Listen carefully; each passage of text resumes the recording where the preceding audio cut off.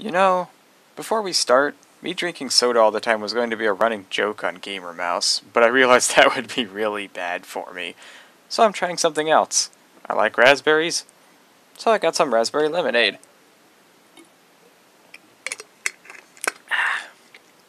Alright, now on to the game. Oh!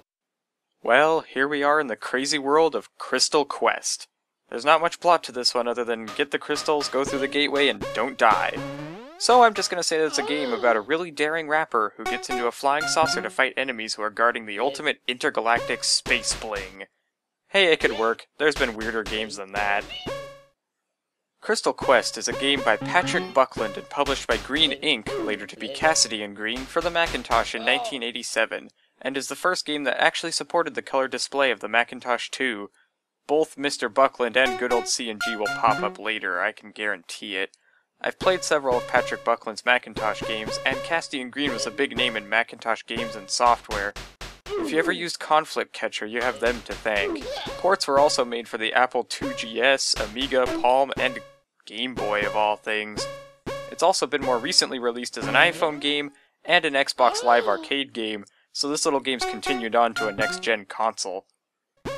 I don't have a lot of gameplay of later waves, though. I know this game is supposed to be hard, the game even says it's nasty, but honestly, I think I just suck at this game, too. Doesn't help that I was using a trackpad half the time, though, but hey, when you don't have a permanent desk to work on, things like that happen. There's more than 40 waves, according to the box, but I've never met anyone who played this game that actually got to the end of it, assuming there is an end to it. I've never met anyone who got to wave 40, even. Why?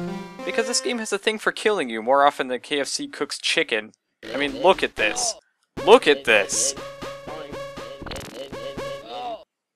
At its core, Crystal Quest is a very simple shooter. The mouse changes your ship's velocity, and hitting the mouse button fires a bullet in the direction your ship is going, the speed of the bullet affected by the speed of the ship. It is a bit irritating to hit enemies like this, but no one said that this game was fair. Well, the game says it is, but it says that it's a very nasty game. Now imagine trying to do this on a Game Boy instead of with a mouse. How did that port work anyways? You can also hit the spacebar to unleash a smart bomb, which eliminates all enemies and bullets on the screen. The game compares this to using an anti-aircraft gun to kill a mosquito. As you can tell, this game has an odd sense of humor, like comparing the parasites that follow you to someone nailing your shoes to your feet, or suggesting that the abort command be used on someone about to beat your high score. Not to mention the enemy names, or the names of the nasties as the game calls them, with names like the Dumple, the Zarkle Phaser, the Tentawarble, and the Shrap Warden. By the way, don't shoot the Shrap Wardens. They are nothing but trouble if you do. If you need any more proof of the odd sense of humor that this game has, just listen to it.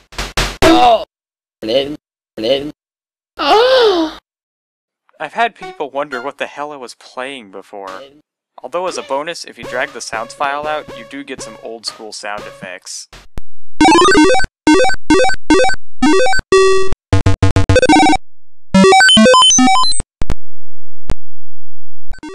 Though I do find the old school high score sound weird.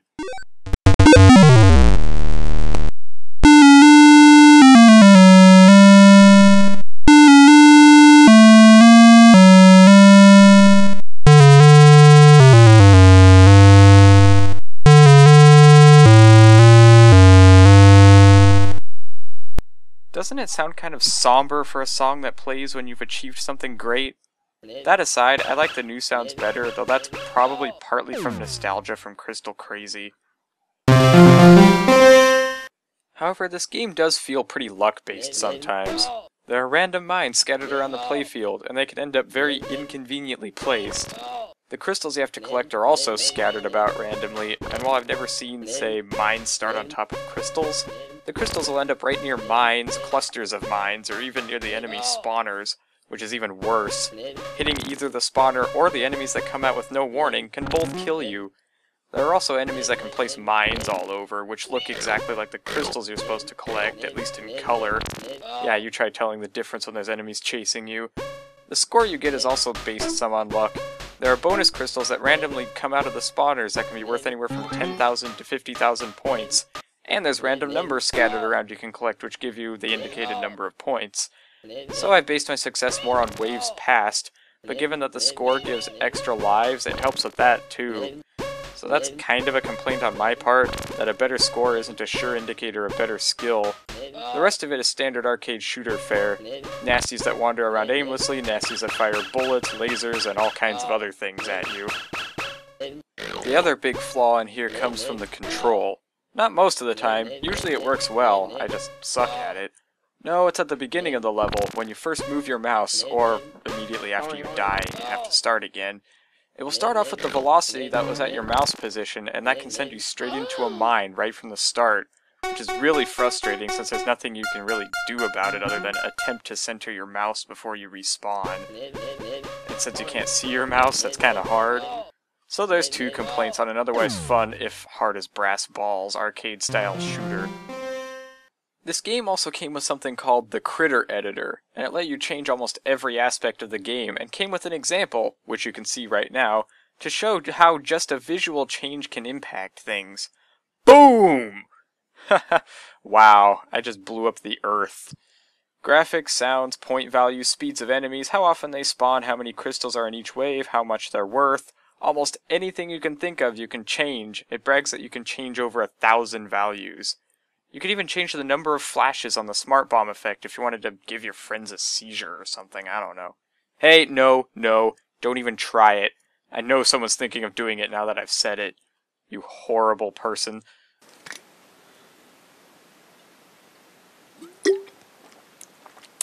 Ugh. You know something? Lemonade just makes you more thirsty. Ah, well. This is Tanara Kuranov signing off, and next time I'll be looking at Crystal Crazy, the game I grew up with, and I'll also be looking for a different drink.